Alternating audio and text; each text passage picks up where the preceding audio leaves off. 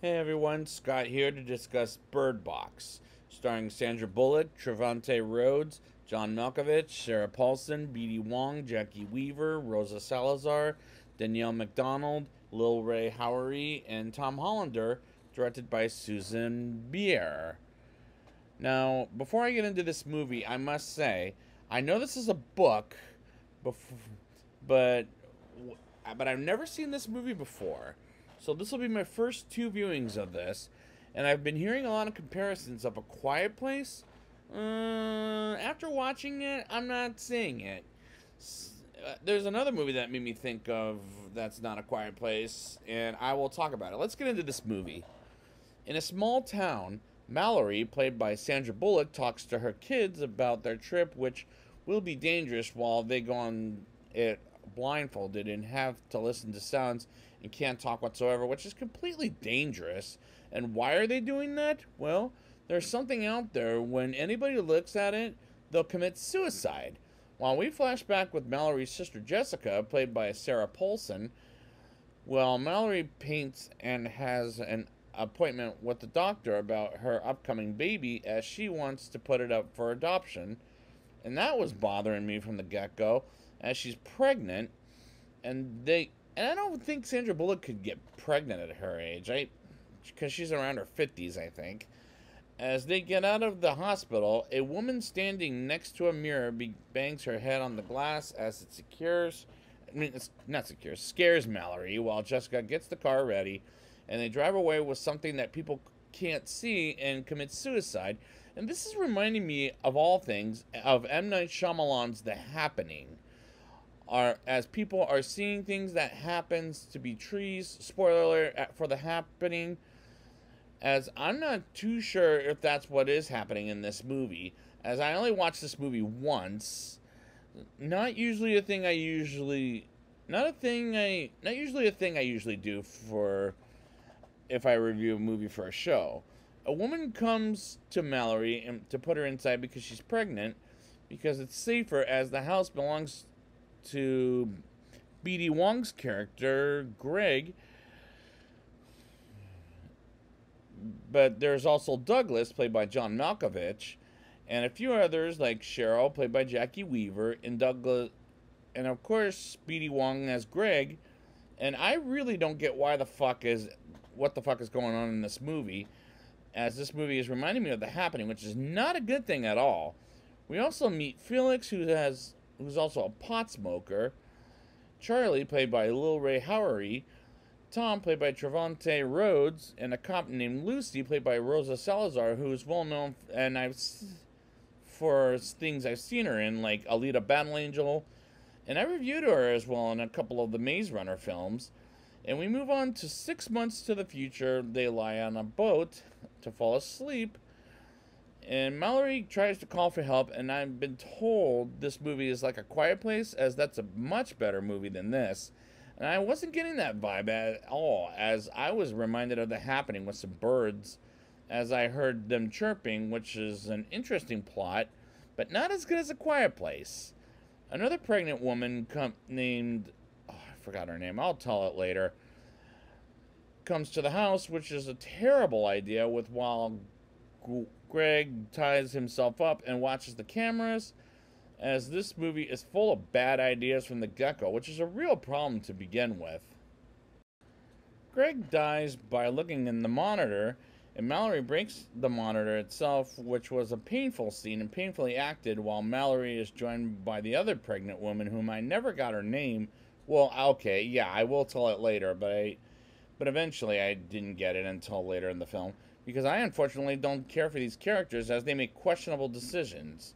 14 hours into the river, Mallory hears a voice and points the gun at a redneck who tells her to take off the blindfold, which was reminding me of COVID days when some people refuse to wear masks and tells others to take off the mask, which is a bullshit choice, like the redneck telling Mallory to take off the blindfold. And we go back to the house where they get out the garage and blindfold the car, and they drive outside and break people apart while the GPS is on some character, and some characters drive and they encounter some kind of monster, which I don't know what the hell it is, and they arrive at their destination, which happens to be a grocery store, as I don't understand this plot, as it goes back and forth to the point it makes no sense.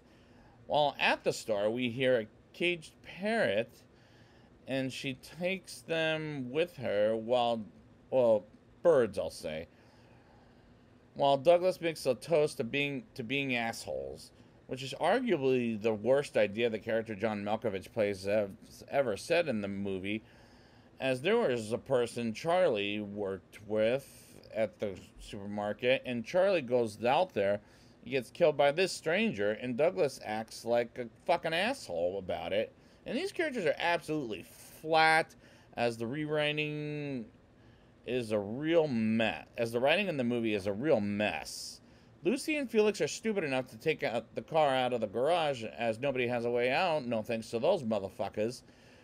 As we go back to Mallory and the two kids, as they bump into a truck in the middle of the river, and the boy loses his jacket as well as food, and Mallory warms him up, and they feel land, and as Mallory gets to a place where I'm thinking is a camp house, and she collects food. And if I were a parent, don't abandon your kids for important reasons in a situation like that, or else they will get either abducted or killed, as that was another bad choice.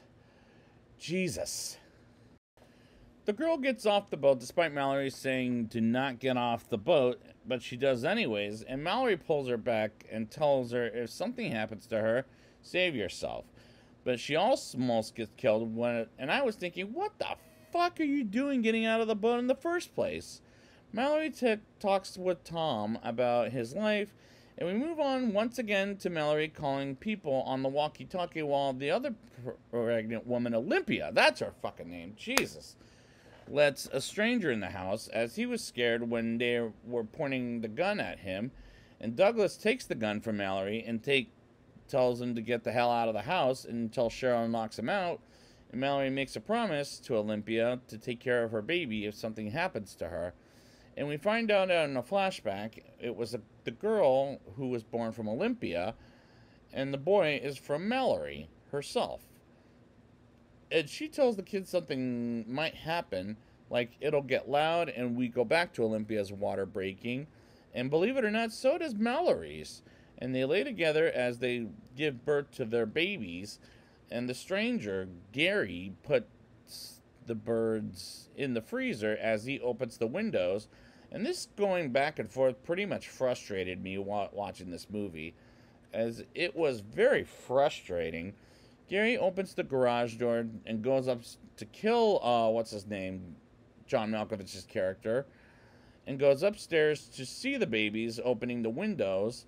And Olympia goes to the window and jumps out and dies, as he also shows Cheryl, and she commits suicide. And Douglas comes in and shoots Gary and knocks him down and kills him.